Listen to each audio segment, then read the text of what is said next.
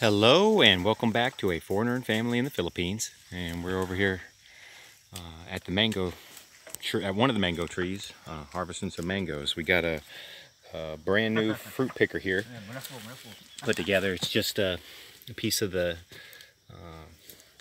rebar, a thin piece of the rebar made into a circle, and it has this little latch in here to where you can grab the whatever fruit you're using. Specifically, I wanted it for mangoes and avocados, but that'll work for a variety of fruits. So Ryan's over here testing it out. Looks like it's working pretty good. Got a couple of mangoes there. And I don't know that we're harvesting this for market purposes, but we'll have some personal consumption and give some to some friends and family. And we are working on planting some banana over here. These are the banana suckers, so they're just getting prepped. Taking off those little roots so they don't rot and cause fungus in the hole, because some new ones are going to grow out anyway. And putting a fresh cut on the top so a new sprout comes out. And that is by far the best method I've seen for replanting or transplanting bananas, because if you just, even the small ones, you transplant, the smaller the banana, the better it does when you transplant it. But if you, even those, they just have a recovery time. They come out strong. They don't have to, they're not focused on recovery, they're just focused on growth. So I won't be doing them any other way. And I experimented with the banana transplants, the small ones and the big ones, and then afterwards cutting it, and or just leaving if it was small enough. But yep, they struggle with the recovery.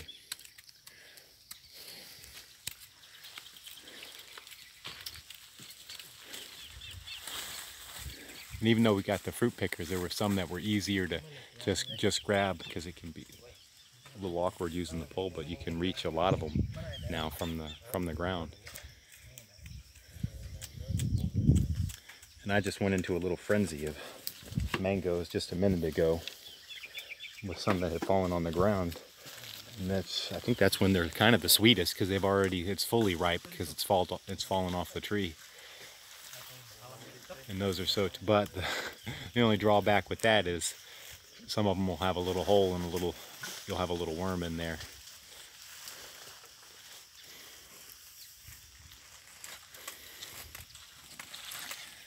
And this is the one mango tree here, and there are a total of 6.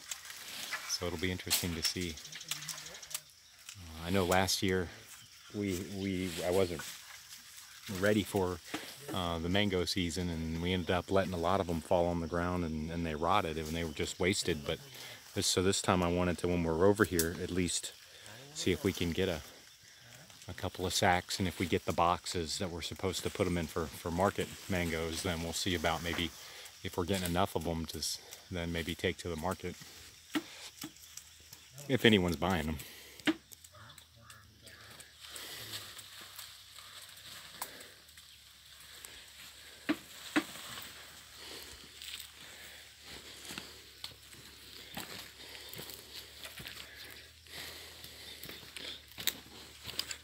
Excuse me.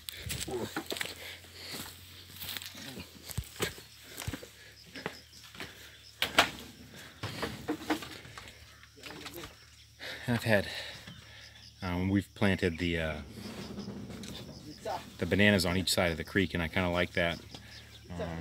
Help with some of the weed suppression down in the creek, as well as the bananas grow really well there. So on this little creek bed, we're going to go ahead on each side of it and add the bananas, and then it actually goes back there quite a little ways, and then up in the front here.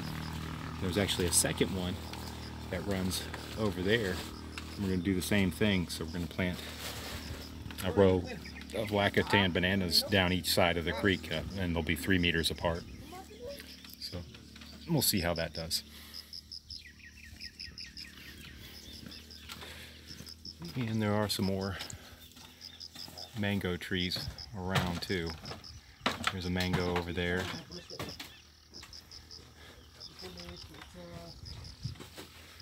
And I know I can see one back, not that big tree, but there's one down to the left of it. And I know I see some. They look ripe on that one too. So we'll take a look at them.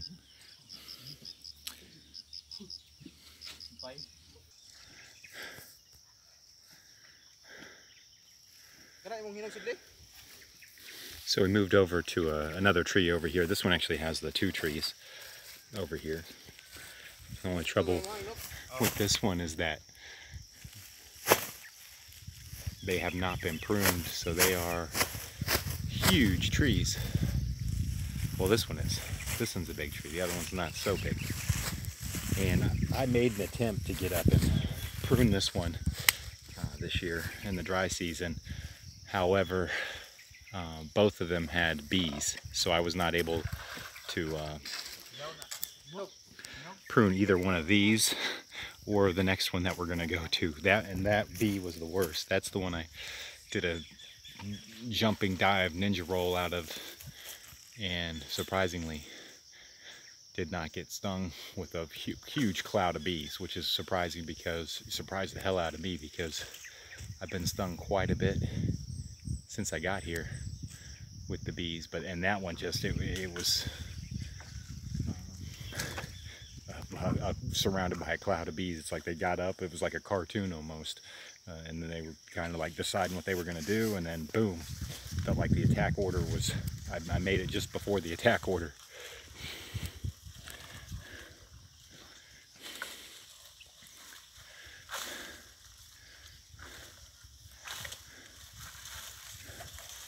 I'm glad to see we're getting these mangoes and out of the tree and not they're great off the ground too. You just got to look them over and make sure they don't have a hole in them.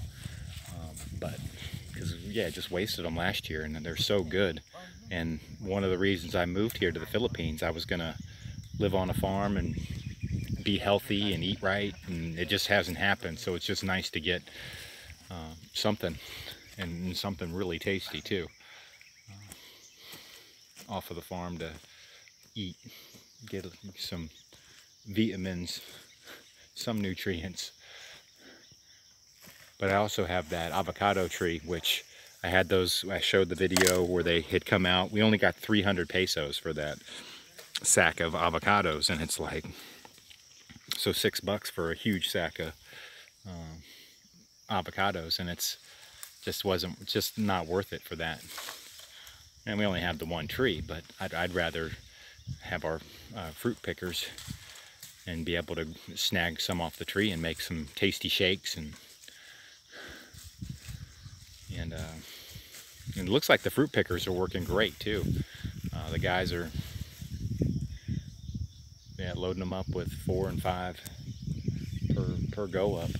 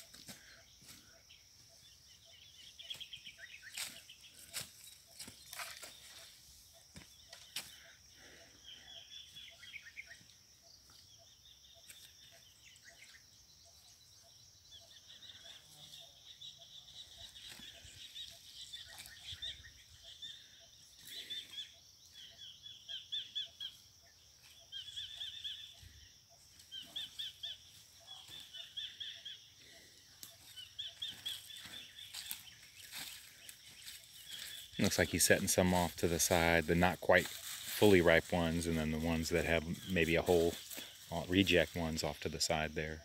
So that's good.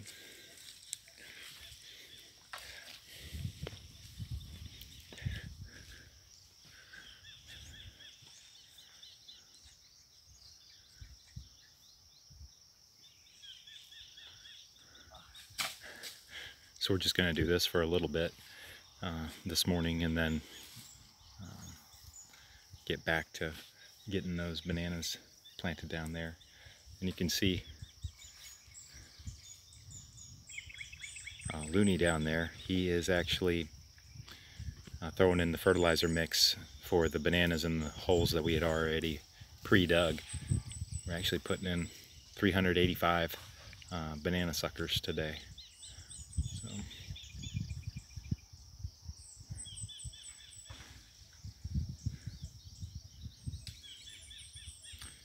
I'll pause her there until we move to another location.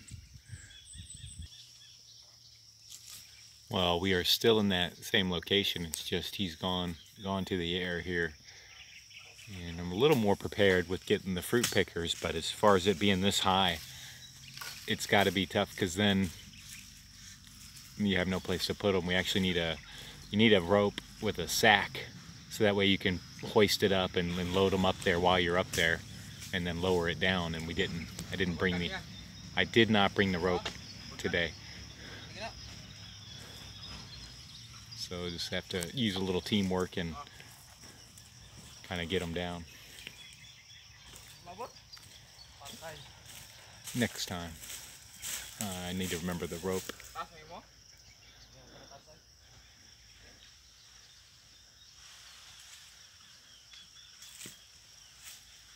Bro, nihinog. Oh, kada sako yan. Apila lang sako yan. Ngayon ho. Kakarada ya, kana. Hindi ka bataw kumay? Na.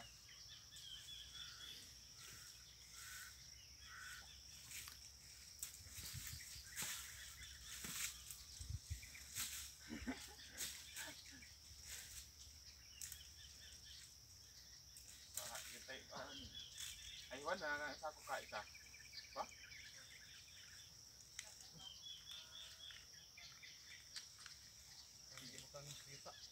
Ha?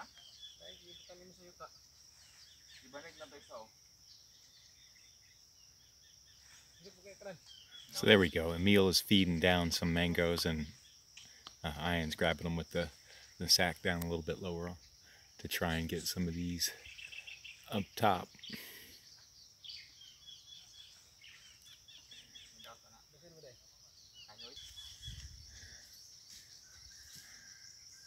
Okay, and so Emil could actually get a little bit higher. He actually took his jacket off, tied the way he tied it there, he's made a sack, so he's been loading it up some more up there.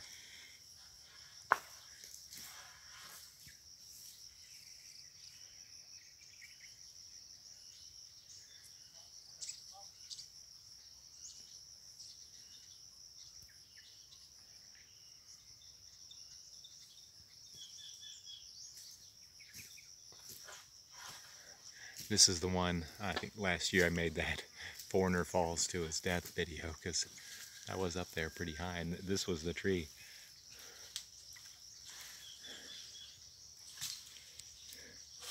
Yes, this is a good view over here too. And just over that last green hill that you see there, you see some mountains in the back, but there's actually the water right over there. On a clear day, I mean, it usually is clear, but it's not right now. And you can see the water in Cagayan de Oro City.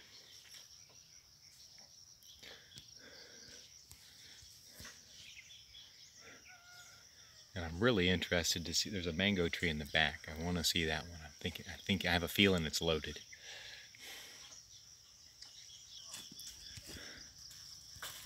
And so this is the one we were looking at, and this is the one right next to it. It's a smaller tree. There's like a remnants of a termite nest around it. I had left that, and there were these logs from some other stuff that up against this tree, and it was causing some damage to the bark, so I had removed that. So it looks like it's doing better. It could have really rotted it, and I don't want to hurt it anymore.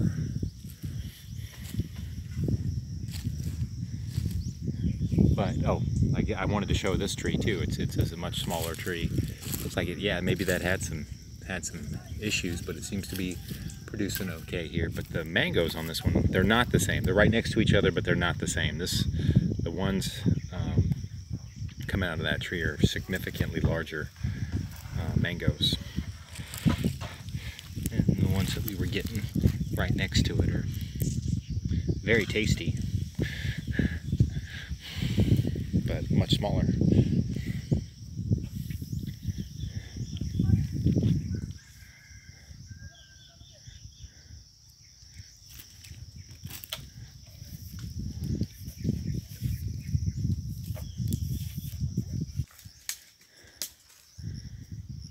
Okay, so we made it over here on the back side to this tree that I really like. It doesn't seem to be as loaded as it was last year, but I do like these. Emil, do you know what kind of mangoes these are? The type of mango? It is paho. Okay. Which I guess is the, folks say it's the lesser of the mangoes because it's got a lot of fiber in it. It's got some fibers when you bite into it, but I seem to like them. Very sweet. They're a little smaller. Although on the way over here, that one of those large ones, I had grabbed one of those, and it does have I don't know, they're really sweet too, but it just has a different kind of a pulpy flesh that's, yeah, and it is less, it does have less the fibers in it. Which I guess if you were kind of cutting it, it would be bad, but it's the when I'm eating it, when you're just peeling it off and eating it, it seems to, you don't really even get those fibers because you're just kind of pulling your teeth. You're pulling the fruit away from it anyway.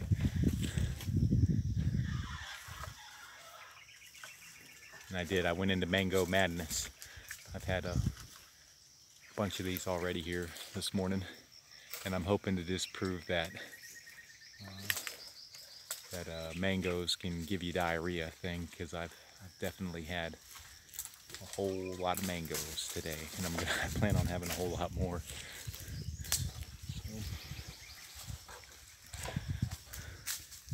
That reminds me, yeah, you do see, because I see there's so many different varieties, and folks, they have there's one channel that I watch, and he goes over to us like a specialized mango person, and they have the special cut that they put on the mango, but these I just tear open with my teeth and dig in.